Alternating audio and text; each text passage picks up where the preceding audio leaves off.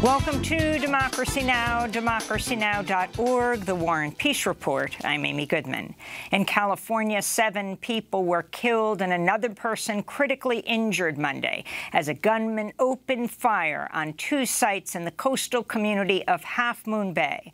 Police say the suspect, 67-year-old Chun-Li Zhao, turned himself into police after the massacres. Authorities could not confirm whether the semi-automatic weapon he used was obtained legally.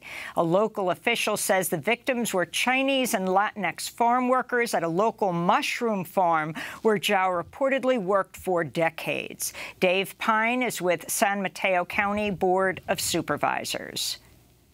But in the end, there are simply too many guns in this country, and there has to be a change. This is not an acceptable way for a modern society to live and conduct its affairs. There have been 3 mass shootings in California in the past 3 days. In Oakland, California, at least 1 person was killed and another 7 injured in a shootout at a gas station just after 6 p.m. on Monday night. It came as police in Des Moines, Iowa, charged an 18-year-old with murder after a shooting at a center that provides education for struggling high school students. 2 students were killed in Monday's assault in Iowa, and a teacher was injured.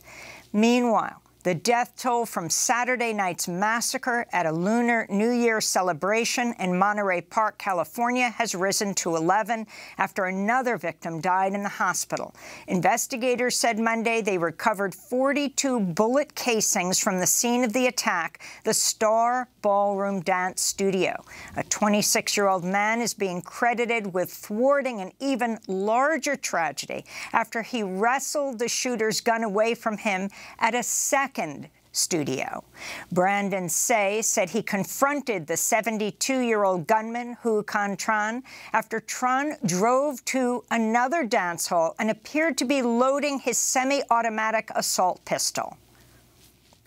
Something came over me. I realized I needed to get the weapon away from him. I needed to take this weapon, disarm him, or else everybody would have died. Police reportedly took 5 hours to alert the public that the gunman was on the loose Saturday night.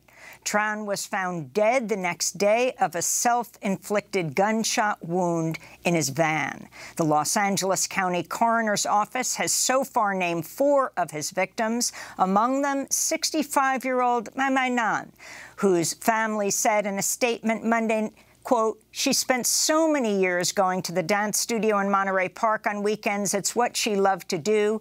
But unfairly, Saturday was her last dance," unquote. On Monday, residents of Monterey Park held a candlelight vigil to mourn the victims of Saturday's massacre. Local resident An Lau organized the vigil. We never thought that it would be one of us. And it's so shocking. We can't accept it. And the reason we came together is basically, I was talking to our friends, and I thought we have to do something just to get our emotions out, just to comfort each other, just to tell each other that we can go forward. In the wake of the shootings, cities including New York and Los Angeles have stepped up security precautions for Lunar New Year celebrations, fearing more violence against Asian American and Pacific Islander communities. After headlines, we'll speak with Dr. Connie Won, co-founder of the AAPI Women Lead organization, and Nick Suplina of the group Every Town for Gun Safety. A warning to our audience, the following headline contains graphic images and descriptions of police violence. In Tennessee, the parents of a 29-year-old African-American man who died after he was brutally beaten by Memphis police say their son was defenseless during the ordeal. Tyree Nichols died of kidney failure and cardiac arrest on January 10th, 3 days after his violent arrest following a traffic stop. On Monday, Memphis officials privately showed police body cam footage of Nichols' arrest to family and attorneys. They said after viewing the video, Nichols was pepper sprayed, tased, restrained, kicked, and beaten. This is family attorney Antonio Romanucci. He was defenseless the entire time. He was a human piñata for those police officers. It was an unadulterated, unabashed, nonstop beating of this young boy for 3 minutes. Oh my God. That is what we saw in that video. In the wake of Nichols' death, Memphis police officials fired 5 officers for violating department policies, including use of excessive force, failing to render aid. Like Nichols, all 5 of the former officers are black. Tyree Nichols was a skilled skateboarder, an amateur photographer, and father to a young son. 4 more members of the far-right group, the Oath Keepers, were convicted of seditious conspiracy Monday for plotting to keep Donald Trump in power after the 2020 election, resulting in the deadly January 6 insurrection at the Capitol. Last month, the jury also convicted Oath Keepers founder Stuart Rhodes of the same charges. In related news, an Arkansas man who was photographed with his boot on a desk in House Speaker Nancy Pelosi's office during the attack on the Capitol was convicted Monday on 8 charges, including obstruction of an official proceeding. Richard Barnett, who was also convicted for carrying a stun gun inside the Capitol, faces up to 47 years in prison. This follows the arrests of 3 active-duty Marines who've been charged for taking part in the Capitol insurrection. Mika Coomer, Joshua Abate, and Dodge Dale Hellinan were among the mob of Trump supporters attempting to stop the counting of the electoral votes on January 6, 2021.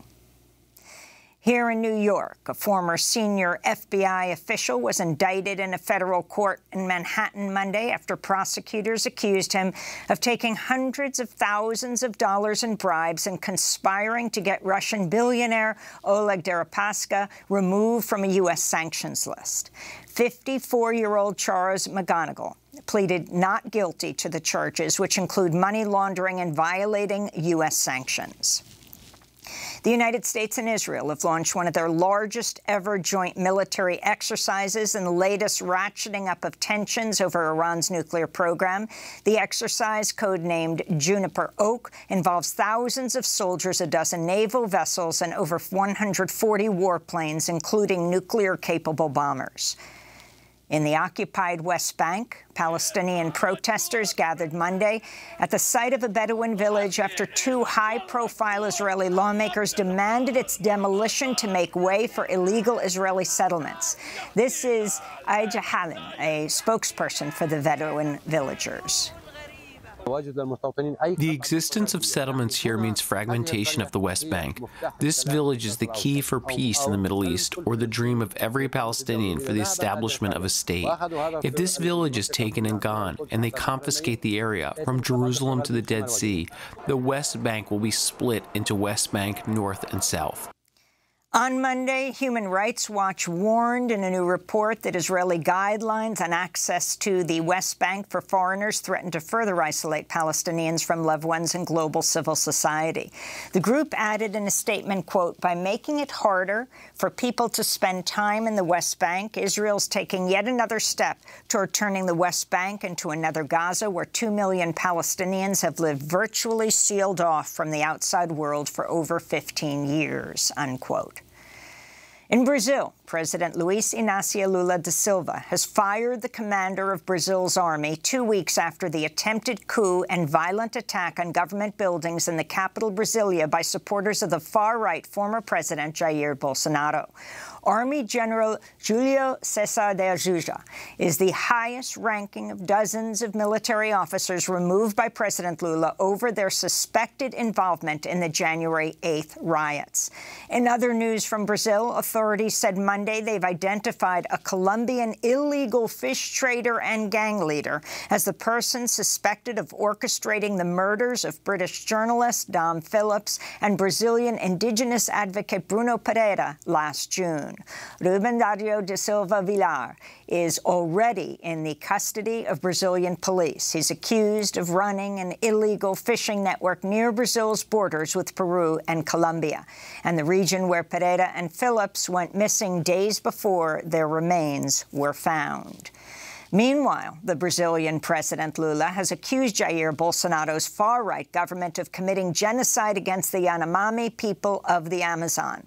Lula's remarks came after he visited Yanomami communities as they face a humanitarian and health crisis triggered by illegal mining that polluted rivers and destroyed forests, depriving people of key food sources. Brazil's justice minister said he plans to order a federal investigation into the crimes. The music and audio streaming giant Spotify says it's laying off 6% of its workforce, about 600 workers. Nearly 50,000 employees at U.S.-based tech companies have been laid off so far this year, following nearly 100,000 tech layoffs last year. In California, workers at a Peet's coffee store in Davis have approved the coffee chain's first union. Peet's Workers United celebrated the victory, tweeting, "We will not be the last," unquote. Starbucks Workers United, which has unionized hundreds of Starbucks shops across the U.S., said on social media, quote, "Solidarity from coffee shop to coffee shop. Welcome to the labor movement." And in Alabama, a worker who helped lead an unsuccessful union organizing drive at Amazon's warehouse in Bessemer says he was abruptly fired without explanation. Darrell Richardson, who led a campaign to organize his co-workers into the Retail, Wholesale and Department Store Union, says he was given no reason for the firing, but he believes it was because of his union activity. This comes just days after the National Labor Relations Board threw out Amazon's objections to a union drive at the company's massive Staten Island warehouse known as JFK 8, declaring the Amazon Labor Union won last April's election. To date, it's the only successful unionization campaign at an Amazon facility. It came as the percentage of U.S. workers who are members of a union fell to a new low in 2022, just over 10% of the working population. And those are some of the headlines. This is Democracy Now!, democracynow.org, The War and Peace Report.